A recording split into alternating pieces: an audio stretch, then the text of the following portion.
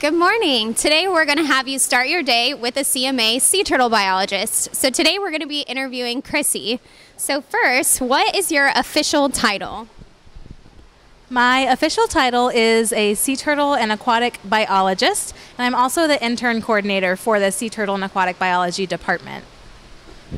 Okay, great. So how long have you been in this position, and do you have to have a bachelor's degree to be in your position?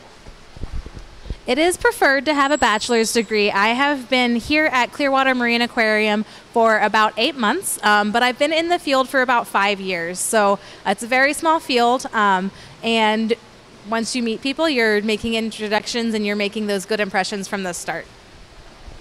Great. So where did you go to college? And when you were in college, were there any clubs that you were in that helped you to obtain this job and learn more about the field?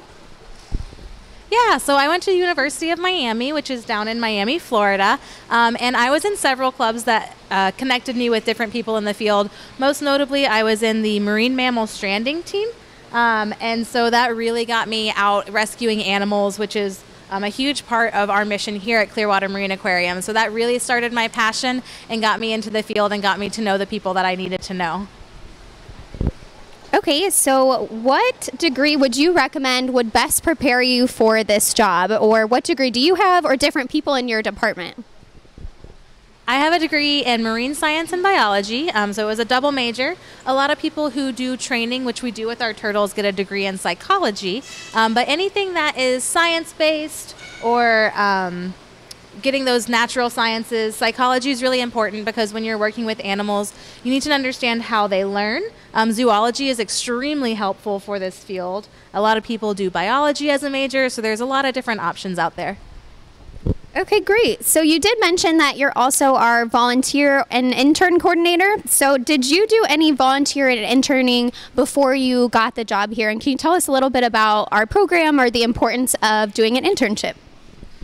Yeah, I did 3 different internships before I got hired as a permanent person in the field.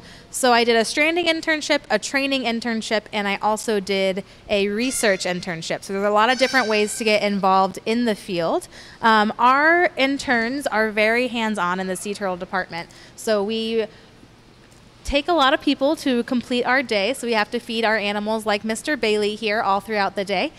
We have 12 resident sea turtles, so you're getting worked into feeding almost every single one of them. And it does also involve a lot of cleaning and a lot of food prep, but these are skills that are vitally important to being in this field. Knowing how to do these things will really help you as you move forward. Okay, that was some great advice. So what would you say is your favorite part of your job? Obviously, you get to feed our sea turtles here, but what's your favorite part?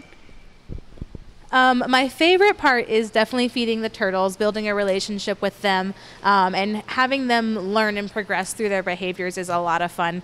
My other favorite part is also connecting with guests and also inspiring them. I really enjoy mentoring people into the field and making them really excited about conservation, because that is really the ultimate reason why we're all here. Okay, so what would you say a day in the life of you looks like? I know we're seeing a small glimpse of it here, but what else do you do behind the scenes?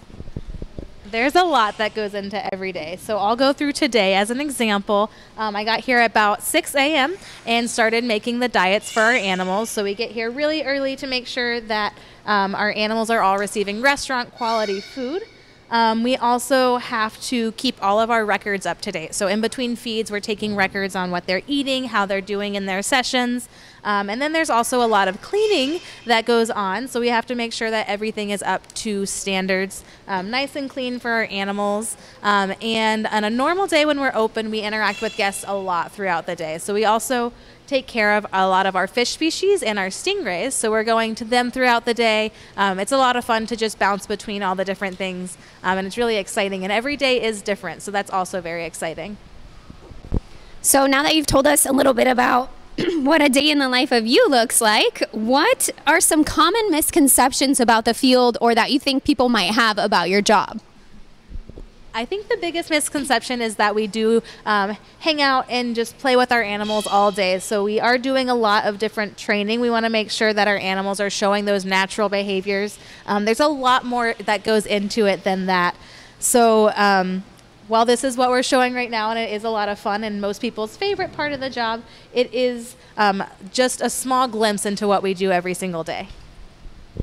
So do you have a favorite sea turtle here, and why? I don't like to pick favorites, but if I had to, my two favorites are probably Daphne and Snorkel. They're our two newest residents that we have here, and they are really new to learning their environment and learning different things, so it's really fun to see them get better throughout the day. Okay, and what advice do you have for aspiring marine biologists? What could you tell someone that wanted to be sitting here like you are, feeding a sea turtle and taking care of the animals here? I think the best advice would be to volunteer or intern as much as possible. Getting any animal experience is extremely useful for this field, even if you just go to the local humane society or anything like that. They could really use the help, and that animal experience is invaluable on your resume when you are applying to the next step, which might be an internship or a job. Okay, and lastly, can you just tell us a little bit about the sea turtle that you're feeding here today so that they know about their story? Yeah, so this is Bailey. He's one of my favorites as well. Like I said, I don't like to pick favorites. And he was rescued back in 1989, and he was found floating kind of like he is right now. So you can see that he does have this buoyancy disorder. So what we believe happened was that he was caught in a big trawling net, which a commercial fishing boat had on the back of their boat to try and catch fish. And unfortunately, the fishermen didn't realize that Bailey was in that net. So when they brought the net up to look at what they had caught, they did drop it down on the deck, and we think that Bailey was dropped on his back of his shell, which is called their carapace, which did leave him partially paralyzed. So you can see that he doesn't have very much motion of his rear flippers or any motion at all. And then when it healed, it left some air trapped inside of his shell, which led to that buoyancy disorder. So Bailey does still have those very powerful front flippers. So you can see as he's swimming around, he's able to maneuver quite well. And he can still dive down to the bottom, but if he were to rest at the bottom, it would leave him, he would float back up to the top, which leaves him vulnerable to things like boat strikes and predators. Okay, well, thank you so much for sharing Bailey's story with us and hanging out with us this morning. I hope you guys enjoyed learning about a sea turtle biologist and the work here that we do at CMA. Thank you.